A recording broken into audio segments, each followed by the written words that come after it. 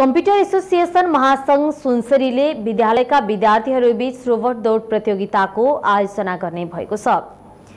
विद्यार्थीहरूलाई रोबोट दौड सम्बन्धी 3 दिन तालिम दिएर प्रतियोगिताको आयोजना गरिएको हो।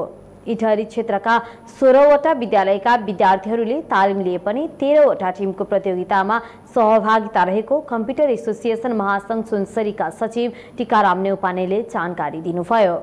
टिम फ्युजन टिमको संयोजनमा आयोजना गरिएको रोबोट दौड प्रतियोगितामा कम समयमा निर्धारित दूरी बिना गल्ती पूरा गर्ने टिमलाई पुरस्कृत गरिने जानकारी गराइएको छ।